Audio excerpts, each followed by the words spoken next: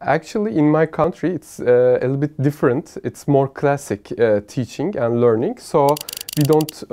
We are trying to transform it. Our government as well. So we are working on 21st century skills, ISTE standards, more and more, and trying to embed into curriculum.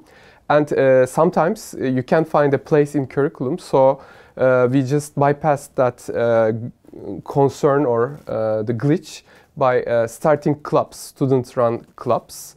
And for example, for creativity, for critical thinking, we started our RC Makers. RC is the abbreviation for our school, Robert College Makers. So our students use their maths, physics, and all those backgrounds, engineering basics, and create projects which includes software and hardware. So we have a group of students who's just working on programming parts, and some students working on the hardware part, and some students work on the design, which is the arts part. And we don't name it STEM or STEAM, but hidden, it's under, we infuse those skills to our students. And this is our 4th year, so we are supporting the curriculum with the clubs, extracurricular activities.